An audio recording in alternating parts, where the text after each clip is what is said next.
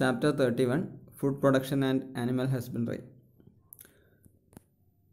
പ്രധാനമായിട്ട് നമ്മൾ പഠിക്കുന്ന രണ്ട് കാര്യങ്ങളാണ് ഈ ചാപ്റ്ററിൽ. ഒന്ന് ഫുഡ് പ്രൊഡക്ഷനും മറ്റൊന്ന് ആനിമൽ ഹസ്ബൻഡറി. അതായത് നമ്മളെ ആവശ്യത്തിന് വേണ്ടിയിട്ടുള്ള ഭക്ഷണ ആവശ്യത്തിന് വേണ്ടിയിട്ടുള്ള മൃഗങ്ങളെ വളർത്തുന്നതും.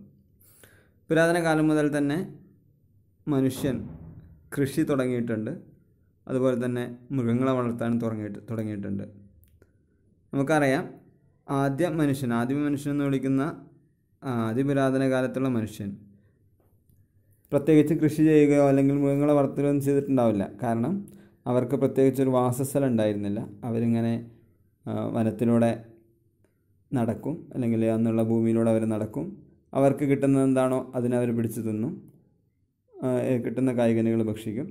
അങ്ങനെ കുറേ കാലം കഴിഞ്ഞതിന് ശേഷമാണ് മനുഷ്യൻ ഒരു പ്രത്യേക ഏരിയ കേന്ദ്രീകരിച്ച് ജീവിക്കാൻ തുടങ്ങിയത്.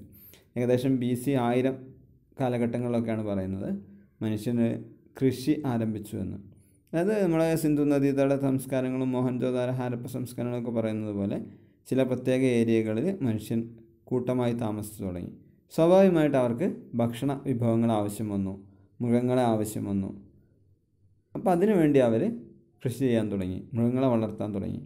പണ്ട് പച്ചയിറച്ചി നിന്നിരുന്ന മനുഷ്യൻ തീയുടെ കണ്ടുപിടുത്തത്തോടുകൂടെ ഭക്ഷണ സാധനങ്ങളൊക്കെ വേവിച്ച് കഴിക്കാൻ തുടങ്ങി. അപ്പോൾ മനുഷ്യനിങ്ങനെ പുരോഗമിച്ചു വന്നതിനനുസരിച്ച് അവരുടെ കൃഷി രീതികളും ഒക്കെ പുരോഗമിച്ചു.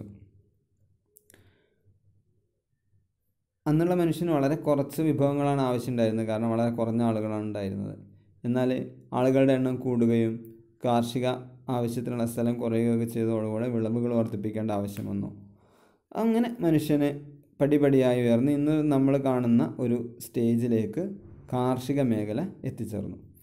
ഇന്ത്യ പോലുള്ള ചില രാജ്യങ്ങൾ, ഇന്ത്യ പ്രധാനമായിട്ട് നമ്മൾ ഇന്ത്യ ബേസ് ചെയ്താണ് ഡിസ്കസ് ചെയ്യുന്നത്. ഇന്ത്യയുടെ വാർഷിക ടേൺ ഓവറിൽ ഒരു 70% മുകളിലും കൃഷിയും അനുബന്ധ വ്യവസായങ്ങളിൽ നിന്നുള്ള വരുമാനമായിക്കൊണ്ടാവാം. അപ്പോൾ എങ്ങനെ നമ്മൾ ഈ നേട്ടം കൈവരിച്ചു എന്നുള്ളതാണ് നമ്മൾ പ്രധാനമായിട്ട് ഡിസ്കസ് ചെയ്യുന്നത്. Development of agriculture and green revolution. നമ്മൾ പറഞ്ഞതുപോലെ BC 1000 തന്നെ മനുഷ്യൻ കൃഷി തുടങ്ങിയിട്ടുണ്ട്. പക്ഷേ അന്നത്തെ കൃഷി രീതികൾ കൊണ്ട് മനുഷ്യന് പിടിച്ചു നിൽക്കാൻ പറ്റാത്ത അവസ്ഥയിലേക്ക് എത്തിച്ചോളും. സ്വാഭാവികമായിട്ടും മനുഷ്യൻ കൃഷി രീതികളിൽ ആനുപാതികമായ മാറ്റങ്ങൾ അങ്ങനെ വരുത്തിക്കൊണ്ടിരുന്നു. എന്നാൽ പരമ്പരാഗതമായ രീതികളായിക്കൊണ്ടാവും അധികവും. അതിലൊക്കെ ചെറിയ ചെറിയ ചേഞ്ചുകളൊക്കെ വരുത്തി അങ്ങനെ മനുഷ്യനിങ്ങനെ ഡെവലപ്പിംഗ് സ്റ്റേജിലുള്ള കൃഷി രീതികൾ ചെയ്തു വന്നു. നമ്മൾ 1905നും 1907നും ഇടയിലാണ് ഇന്ത്യയിലൊക്കെ അഗ്രികൾച്ചറൽ യൂണിവേഴ്സിറ്റികൾ സ്ഥാപിക്കപ്പെടുന്നത്. കൃഷിയും അനുബന്ധമായ കാര്യങ്ങളെക്കുറിച്ചും പഠനങ്ങൾ നടത്താൻ വേണ്ടിയിട്ട് ഉള്ള അഗ്രികൾച്ചറൽ യൂണിവേഴ്സിറ്റികൾ, അതേപോലെ ഇന്ത്യൻ അഗ്രികൾച്ചറൽ റിസർച്ച് കൗൺസിൽ തുടങ്ങിയ ഇതൊക്കെ രൂപീകരിക്കപ്പെടുന്നത് 1905 to 1907 കാലഘട്ടങ്ങളിലാണ്. ഇനി അതിലുണ്ടായിരുന്ന ഡെവലപ്മെൻറ്റ്, നമ്മളെ കൃഷി രീതികളിൽ ഡെവലപ്മെൻറ്റ് പൂർണ്ണമായിട്ട് വരുന്നത് നമ്മളെ സ്വാതന്ത്ര്യത്തിന് ശേഷമാണ്. ഇന്ത്യ സ്വതന്ത്രമായതിനു ശേഷം ജനസംഖ്യ വളരെ കൂടുകയും കാർഷിക വൃത്തി കുറയുകയും, കൃഷി ചെയ്യാനുള്ള സ്ഥലങ്ങൾ കുറഞ്ഞു, കർഷകർ കുറഞ്ഞു, ഉണ്ടാക്കുന്ന സ്ഥലത്ത് തന്നെയുള്ള വിളവ് കുറഞ്ഞു. ഇങ്ങനെയൊക്കെയുള്ള കുറേ പ്രശ്നങ്ങൾ വന്നപ്പോഴാണ് ഗവൺമെൻറ് പ്രത്യേകമായിട്ട് ഈ മേഖലയിലേക്ക് ശ്രദ്ധിക്കുന്നത്. 1968 മുതൽ 1988 വരെയുള്ള കാലത്തെ Indian golden age of agriculture എന്നാണ് വിളിക്കുന്നത്. ഇന്ത്യയിലെ ആ ഒരു കാലഘട്ടത്തെ ഗ്രീൻ റവല്യൂഷൻ എന്നാണ് നമ്മൾ ആ കാലഘട്ടം വിളിക്കുന്നത്. അതിന് ഫാദർ ഓഫ് ഗ്രീൻ റവല്യൂഷൻ എന്നറിയപ്പെടുന്നത്, അല്ലെങ്കിൽ അതിൻ്റെ മുഴുവൻ ക്രെഡിറ്റും പോകുന്നത് ഡോക്ടർ MS സ്വാമിനാഥൻ എന്ന് പറയുന്ന അഗ്രികൾച്ചറൽ സയൻറ്റിസ്റ്റിനാണ്. വേൾഡ് ഫുഡ് പ്രൈസൊക്കെ കിട്ടിയിട്ടുള്ള ആളാണ്. അപ്പോൾ ഈ ഒരു ശാസ്ത്രജ്ഞൻ്റെ വളരെ കൃത്യമായ ഇടപെടലുകൾ ഈ ഒരു 20 വർഷം കൊണ്ട് കാർഷിക മേഖലയിൽ ഒരു കുതിച്ചുചാട്ടം തന്നെ ഇന്ത്യ നടത്തി. കൃഷി മാത്രമല്ല, കൃഷിയുമായി അനുബന്ധമായ ധാരാളം വ്യവസായങ്ങൾ, ഉദാഹരണത്തിന് വളങ്ങളും അതുപോലുള്ള കീടനാശിനികളൊക്കെ നിർമ്മാണം, കാർഷിക ഉപകരണങ്ങളുടെ നിർമ്മാണം, മോഡേൺ ടെക്നോളജികളുടെ പരീക്ഷണങ്ങൾ തുടങ്ങിയ കാര്യങ്ങളൊക്കെ ഈ കാലഘട്ടങ്ങളിൽ നടന്നു. ശേഷം അതിനെ ബേസ് ചെയ്തുള്ള ഡെവലപ്മെൻറ്റുകളാണ് നടക്കുന്നത്. ആ ഒരു 20 വർഷം കൊണ്ട് ഇന്ത്യ വളരെയധികം നേട്ടങ്ങൾ കാർഷിക മേഖലയിൽ കൈവരിച്ചു. അതുകൊണ്ടാണ് നമ്മളതിനെ ഗോൾഡൻ ഏജ് ഓഫ് അഗ്രികൾച്ചർ അല്ലെങ്കിൽ ഗ്രീൻ റവല്യൂഷൻ എന്ന് വിളിക്കുന്നത്. ശരിക്കും ഗ്രീൻ റവല്യൂഷൻ തുടങ്ങിയത് വീറ്റിൻ്റെയും റൈസിൻ്റെയും ഫാമിങ്ങിനുണ്ട്, അരിയും ഗോതമ്പിൻ്റെയും കൃഷി അത് ഡെവലപ്പ് ചെയ്യാൻ വേണ്ടിയിട്ടാണ് ഈ ഗ്രീൻ റവല്യൂഷൻ എന്ന് പറഞ്ഞിട്ട് ഒരു പ്രത്യേക പ്ലാനൊക്കെ തയ്യാറാക്കുന്നത്. കുറഞ്ഞ കൃഷിസ്ഥലം ഉപയോഗിച്ച് കൂടുതൽ വിളവ് എങ്ങനെ ഉണ്ടാക്കിയെടുക്കാം എന്നുള്ളതായിരുന്നു പ്രധാനമായിട്ട് ഇവർ ഗവേഷണം നടത്തിയിരുന്ന മേഖല. പക്ഷേ പിന്നീട് കാലം കഴിയുന്തോറും ഇന്ത്യയുടെ ജനസംഖ്യ കുത്തനെ ഉയർന്നു. ഇത്രയും ആളുകൾക്കുള്ള ഭക്ഷണ സാധനങ്ങൾ കണ്ടെത്തുക എന്നുള്ളത് വലിയൊരു ടാർഗറ്റായിട്ട് വന്നു. സ്വാഭാവികമായിട്ട് ഈ മേഖലയിൽ പ്രത്യേക ശ്രദ്ധയും പഠനമൊക്കെ ആ സമയത്ത് നടന്നു. അതുകൊണ്ട് കാലങ്ങൾ കഴിയുന്നതിനനുസരിച്ച് നമ്മൾ ഫെർട്ടിലൈസേഴ്സും പെസ്റ്റിസൈഡ്സും വീഡിസൈഡ്സും ഒക്കെ നമ്മൾ ഡെവലപ്പ് ചെയ്തു. അതൊക്കെ പ്രൊഡക്ടിവിറ്റി എങ്ങനെയാണ് ഇൻക്രീസ് ചെയ്യുക എന്നുള്ളതിനെക്കുറിച്ച് കൃത്യമായ പഠനങ്ങൾ നടന്നു. അതുപോലെ അതൊക്കെ ഉപയോഗിക്കുന്ന സമയത്ത് ഏതെല്ലാം രീതി നമ്മളെ എക്കോളജിക്കൽ ബാലൻസ് താറുമാറാവുന്നുള്ളതിനെക്കുറിച്ച് നമ്മൾ കൃത്യമായി പഠനങ്ങൾ നടത്തി.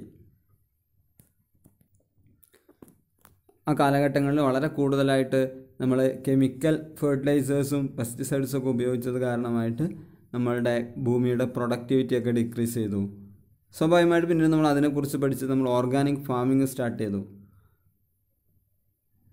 ഇന്നിപ്പോൾ നമ്മൾ എത്തി നിൽക്കുന്നത് നമുക്ക് കിട്ടാവുന്ന കൃഷിയുടെ ഒരു ടോപ്പ് ലെവലിലാണ് നിലവിലുള്ള. പക്ഷേ നമ്മൾ വീണ്ടും ഇതിനെ ഇമ്പ്രൂവ് ചെയ്യണം. കാരണം വീണ്ടും ജനസംഖ്യ കൂടുകയാണ്, കൃഷിസ്ഥലം കുറയുകയാണ്. അപ്പോൾ കുറഞ്ഞ കൃഷിസ്ഥലത്ത് വെച്ച് എങ്ങനെ കൂടുതൽ വിളവുകൾ ഉണ്ടാക്കിയെടുക്കുക എന്നുള്ളതിനെക്കുറിച്ചുള്ള പഠനങ്ങൾ ഇപ്പോഴും നടന്നുകൊണ്ടിരിക്കുകയാണ്. ഇന്ത്യയിൽ ധാരാളം അഗ്രികൾച്ചറൽ യൂണിവേഴ്സിറ്റികളുണ്ട്, ധാരാളം റിസർച്ചുകൾ ഈ മേഖലയിൽ നടക്കുന്നുണ്ട്. ഇനിയും നമ്മൾ ഡെവലപ്പ് ചെയ്യേണ്ട ഇമ്പ്രൂവ് ചെയ്യേണ്ട കുറേ ഏരിയകൾ കൃഷിയുമായി ബന്ധപ്പെട്ട് ഉണ്ട്. നമ്മൾ ആ കാലഘട്ടങ്ങളിൽ ഉപയോഗിച്ചിരുന്ന ഓവറായിട്ട് നമ്മൾ ഉപയോഗിച്ചിരുന്ന കെമിക്കൽ ഫെർട്ടിലൈസേഴ്സൊക്കെ ഇന്ന് മനുഷ്യന് ദോഷകരമായിട്ട് ബാധിക്കുകയാണ്. അപ്പോൾ അതുകൂടെ ഇല്ലാതാക്കിയിട്ട് എങ്ങനെ മുന്നോട്ട് പോകാം എന്നുള്ളതിനെക്കുറിച്ചുള്ള പഠനങ്ങളൊക്കെ നടക്കുകയാണ്. നമ്മളിനിയും ഡെവലപ്പ് ചെയ്യേണ്ട ചില ഏരിയകളാണ് industries that manufacture agricultural implements, pumps, fertilisers and ഇൻസെക്ട്സൈഡ് need to be established. ആവശ്യത്തിനുള്ള ഫാക്ടറികൾ നമ്മൾ ഡെവലപ്പ് ചെയ്യണം. ജലസേചനത്തിനാവശ്യമായ പദ്ധതികൾ നമ്മൾ കൃത്യമായിട്ടുണ്ടാക്കി അത് കൃത്യമായ സപ്ലൈ നമ്മൾ കൊടുക്കണം.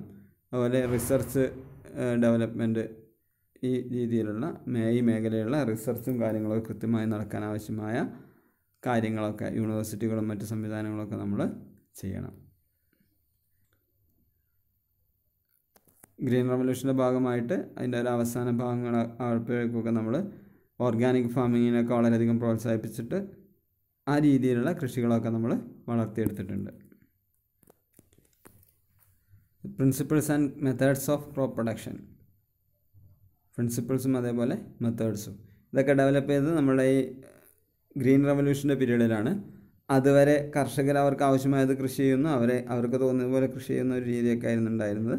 എന്നാൽ എല്ലാത്തിനും കൃത്യമായ ഒരു റൂൾസ് ആൻഡ് റെഗുലേഷൻസ് അതെല്ലാം കൊടുത്തിട്ട് വളരെ കൃത്യമായ രീതിയിൽ കൃഷി സംവിധാനങ്ങൾ മുന്നോട്ട് കൊണ്ടുപോകുന്ന ഒരു സംവിധാനം ആരംഭിച്ചത് ഈ കാലഘട്ടങ്ങളിലാണ്. ആ കാലഘട്ടങ്ങൾ ഗ്രീൻ റവല്യൂഷൻ്റെ പീരീഡിൽ വന്ന മാറ്റങ്ങളാണ് നമ്മൾ പ്രധാനമായി ഡിസ്കസ് ചെയ്യുന്നത്.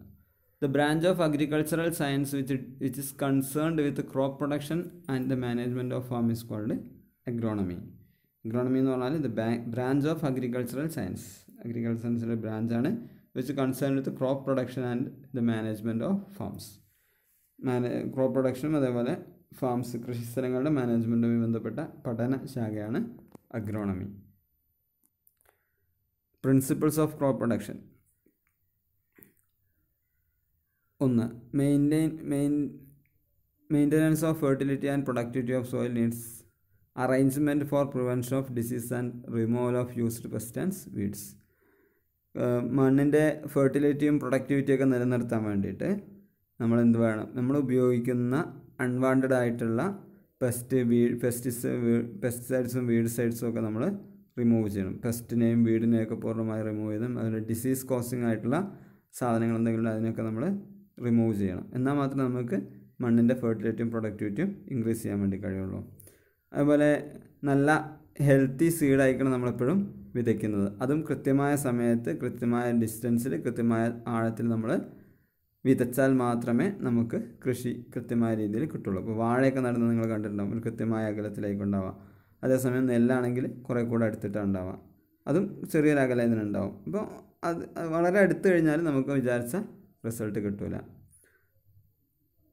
അതേപോലെ ആവശ്യത്തിന് വെള്ളവും വളങ്ങളും കിട്ടാനുള്ള സംവിധാനങ്ങൾ നമ്മൾ ചെയ്യണം. ഓരോ കാലഘട്ടത്തിനും അനുയോജ്യമായിട്ടുള്ള കൃഷികൾ ഏതാണോ അത് നമ്മൾ ആ കാലഘട്ടത്തിൽ ചെയ്യണം. അതേപോലെ ഓരോ മണ്ണിന് ഓരോ കാലാവസ്ഥക്കൊക്കെ അനുയോജ്യമായി വ്യത്യസ്ത രീതിയിലുള്ള കൃഷികളാണ് ഉണ്ടാവുക. ഇപ്പോൾ നമ്മൾ മലപ്പുറം കോഴിക്കോട് ജില്ലകളിലൊക്കെ തെങ്ങ് ധാരാളം ഉണ്ടാവും. പക്ഷേ വയനാട് ഇടുക്കി ജില്ലകളിലൊക്കെ തെങ്ങ് കുറവായിരിക്കും. വയനാട് ഇടുക്കി ജില്ലകളിലൊക്കെ തേയിലത്തോട്ടങ്ങളുണ്ടാവും. എന്നാൽ അത് നമുക്ക് മലപ്പുറം കോഴിക്കോട് ജില്ലയിൽ കാണാൻ പറ്റില്ല. കാരണം ക്ലൈമറ്റുകളൊക്കെ കുറേ വേരിയേഷൻ ഉണ്ട്.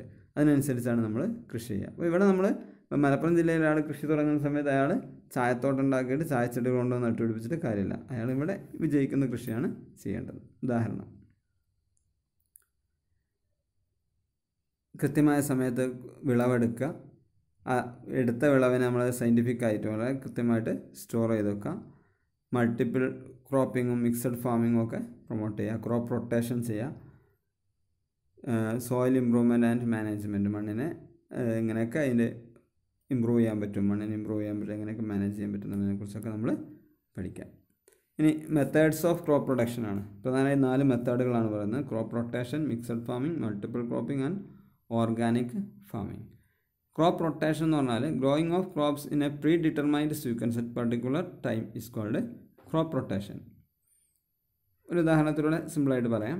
ഇപ്പോൾ നമ്മൾ പാടത്ത് ഒരു വർഷത്തിൽ 12 മാസത്തിൽ നമ്മൾ കൃഷി ചെയ്യുകയാണെങ്കിൽ ഈ 12 മാസവും ചില പ്രത്യേക കൃഷികൾ ചില പ്രത്യേക സമയത്ത് ചെയ്യാൻ കഴിയുള്ളൂ. അപ്പോൾ നന്നായിട്ട് വെള്ളമുള്ള സമയത്താണ് നെൽകൃഷി ചെയ്യുക. അപ്പോൾ നമ്മൾ മഴക്കാലത്ത് നെൽകൃഷി ചെയ്യുന്നു. മഴക്കാലം കഴിഞ്ഞ് തൊട്ടടുത്ത കാലത്തേക്ക് നമ്മൾ വേറെ എന്തെങ്കിലും ചെറിയൊരു കൃഷി ഒരു 2-3 മാസം കൊണ്ടുണ്ടാകുന്ന ഒരു പയറോ അല്ലെങ്കിൽ അത് എന്തെങ്കിലും സാധനങ്ങൾ നടും. അപ്പോൾ ഇതിങ്ങനെ നമ്മൾ കൃത്യമായിട്ട് ഇങ്ങനെ റൊട്ടേറ്റ് ചെയ്ത് ഇങ്ങനെ പോവാണ്. നമുക്കുള്ള ഒരു ഫിക്സഡ് ഏരിയയിൽ നമ്മൾ ഇപ്പോൾ ഉദാഹരണത്തിന് ജൂൺ മുതൽ ഓഗസ്റ്റ് വരെ ഒരു കൃഷി ചെയ്യും. സെപ്റ്റംബർ മുതൽ ഡിസംബർ വരെ അടുത്ത കൃഷി ചെയ്യും. ജനുവരി മുതൽ മാർച്ച് വരെ അടുത്ത കൃഷി ചെയ്യും. മാർച്ച് മുതൽ ജൂൺ വരെ വേറെ കൃഷി ചെയ്യും. ഇങ്ങനെ റൊട്ടേറ്റ് ചെയ്ത് പോകും. അതിനാണ് നമ്മൾ ക്രോപ്പ് റൊട്ടേഷൻ എന്ന് വിളിക്കുക. ഈ ക്രോപ്പ് റൊട്ടേഷൻ കൊണ്ട് കുറേ ഉപകാരങ്ങളുണ്ട്. നിങ്ങൾ ബയോളജിക്കൽ നൈട്രജൻ ഫിക്സേഴ്സിനെ കുറിച്ചൊക്കെ പഠിച്ചിട്ടുണ്ടാവും. ഭൂമിയിലെ ആവശ്യത്തിന് നൈട്രജൻ ഫിക്സ് ചെയ്യുന്ന ബാക്ടീരിയ. അപ്പോൾ നമ്മൾ ഒരു നെൽകൃഷി കഴിഞ്ഞിട്ട് നമ്മളൊരു പയർ കൃഷി ചെയ്യുകയാണെങ്കിൽ അടുത്ത നെൽകൃഷിക്ക് ആവശ്യമായ നൈട്രജൻ ഈ പയർ നടുന്നതുകൊണ്ട് നമുക്ക് കിട്ടും.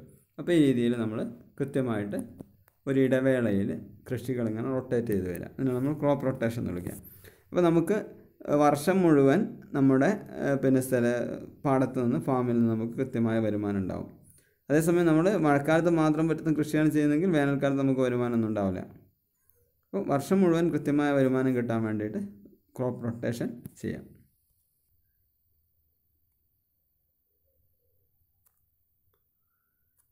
ക്രോപ്പ് റൊട്ടേഷൻ്റെ ബെനിഫിറ്റുകൾ പറയുന്നുണ്ട്. Maintains fertility of fields and effort soil nutrition due to abundance of nitrogen. നമ്മൾ പറഞ്ഞു നൈട്രജന് ധാരാളമായിട്ട് ഭൂമിയിൽ ആഡ് ചെയ്യപ്പെടും. ക്രോപ്പ് പ്രൊഡക്ഷൻ ഇൻക്രീസ് ചെയ്യും. സോയിൽ ഇറോഷൻ പ്രിവെൻറ്റ് ചെയ്യും. കൃഷിയില്ലാത്ത സമയത്ത് സോയിൽ ഇറോഷന് സാധ്യതയുണ്ട്. മണ്ണൊലിപ്പ് അത് തടയപ്പെടും. Economical crop പ്രൊഡക്ഷനാണ്. നമുക്ക് ആവശ്യത്തിന് വരുമാനം കിട്ടും. നമുക്കുള്ള അവൈലബിൾ റിസോഴ്സിൻ്റെ പരമാവധി ഉപയോഗമാണ്, എഫക്റ്റീവ് യൂസാണ്. നമുക്കുള്ള പാടം നമ്മൾ വെറുതെ ഇടാതെ ഫുൾ ടൈം ഉപയോഗിച്ചുകൊണ്ട് നിൽക്കുകയാണ്. അതുപോലെ control of insects and disease affecting crops, regular income through out the year. മറ്റൊന്ന് മിക്സഡ് ക്രോപ്പിംഗ് ആണ്. മിക്സഡ് ക്രോപ്പിംഗ് എന്ന് പറഞ്ഞാൽ growing of 2 or more than 2 crops at the same time in the same field. ഒരേ സ്ഥലത്ത് ഒരേ സമയത്ത് വ്യത്യസ്ത കൃഷികൾ ചെയ്യാം. സാറിന് ഇഞ്ചി നട്ടാൽ ഇഞ്ചിയുടെ ഇടയ്ക്ക് പയർ അല്ലെങ്കിൽ മുളക്, ചീരയൊക്കെ നട്ടു കൊടുക്കും. അപ്പോൾ ഇഞ്ചി വലുതാവുന്നതിന് മുമ്പ് നമുക്കിത് വിളവെടുക്കാൻ പറ്റും. അപ്പോൾ ചില കൃഷിയുടെ കൂടെ മറ്റൊന്നുകൂടെ അതിൻ്റെ കൂടെ തന്നെ 1-2 എണ്ണം 2-3 എണ്ണമൊക്കെ ഒരുമിച്ച് നമ്മൾ ചെയ്യുക. ഓരോന്നിൻ്റെയും വിളവെടുപ്പ് വ്യത്യസ്ത സമയത്തായിരിക്കും സാധാരണ രീതിയിൽ ഇങ്ങനെയുള്ളതിൻ്റെ വരിക. പിന്നെ മൾട്ടി ക്രോപ്പിംഗ് ആണ്. Multi cropping is planting of 2 to 4 crops during the same year in the same field. ഒരേ ഫീൽഡിൽ 2 മുതൽ 4 വരെ കൃഷി നമ്മളൊരു വർഷത്തിൽ ചെയ്യാം. അത് കുറഞ്ഞ കാലം കൊണ്ട് വിളവെടുക്കാൻ പറ്റുന്ന കൃഷികൾ മാത്രമേ നമുക്ക് ഈ രീതിയിൽ ചെയ്യാൻ കഴിയുള്ളൂ. മറ്റൊന്നുള്ളത് ഓർഗാനിക് ഫാമിംഗ് ആണ്. നമ്മൾ മുമ്പ് പറഞ്ഞു, ഓർഗാനിക് ഫാമിംഗ് എന്ന് പറഞ്ഞാൽ നമ്മൾ അമിതമായ രീതിയിൽ കെമിക്കൽ ഫെർട്ടിലൈസേഴ്സൊക്കെ ഉപയോഗിക്കുന്നത് കൊണ്ടുള്ള പ്രശ്നങ്ങൾ നമുക്ക് പരിഹരിക്കാൻ വേണ്ടി കഴിയും. അതിന് വേണ്ടിയിട്ടാണ് നമ്മൾ ഓർഗാനിക് ഫാമിങ് സ്റ്റാർട്ട് ചെയ്തിട്ടുള്ളത്. അപ്പോൾ നമ്മൾ ഓർഗാനിക് മാന്യൂർ ഉപയോഗിച്ച് നമ്മൾ വീട്ടിലുണ്ടാവുന്ന വളങ്ങളും മറ്റു സാധനങ്ങളൊക്കെ ഉപയോഗിച്ചുള്ള കൃഷിയാണ് നമ്മൾ ഓർഗാനിക് ഫാമിംഗ് എന്ന പേരിൽ അറിയപ്പെടുന്നത്. ക്ലാസിഫിക്കേഷൻ ഓഫ് ക്രോപ്സ് ആണ് ഇത്. നമ്മൾ ഖാരിഫ്, റാബി, സെയ്ദ് ക്രോപ്സ് ഇതൊക്കെ നമ്മളെ ഇവിടെയുള്ള പേരല്ല, നോർത്ത് ഇന്ത്യൻസ് നെയിമാണ്. നമ്മളവിടെ തന്നെ മുണ്ടകൻ, പുഞ്ച എന്ന പേരിലൊക്കെ കൃഷി രീതികൾ അറിയപ്പെടുന്നത്. ഓരോ ഡ്യൂറേഷനിൽ ചെയ്യുന്ന കൃഷികളാണ്. ഇതിൽ ഓരോ കൃഷിയും പറഞ്ഞിട്ട് ജസ്റ്റ് നോക്കിയാൽ മതി. ഖാരിഫിൽ ഏതൊക്കെയാണ് വരിക, റാബി ഏതൊക്കെയാണ് വരിക, അങ്ങനെയുള്ള ഓരോന്നിങ്ങനെ പറയുന്നുണ്ട്. ഇത്രയും കാര്യങ്ങൾ നോക്കാം. 4 മെത്തേഡുകൾ: crop rotation, mixed farming, multiple farming and organic farming. ഈ 4 കാര്യങ്ങൾ നോക്കുക. ഇതിൻ്റെ മെത്തേഡ്സും അതേപോലെ പ്രിൻസിപ്പിൾസും ഒക്കെ നോക്കുക. സിമ്പിൾ ചാപ്റ്ററാണ്, വളരെ എളുപ്പം പഠിക്കാൻ പറ്റുന്നതുകൊണ്ടാണ് ഇത്ര സ്പീഡിൽ എടുത്തു പോകുന്നത്.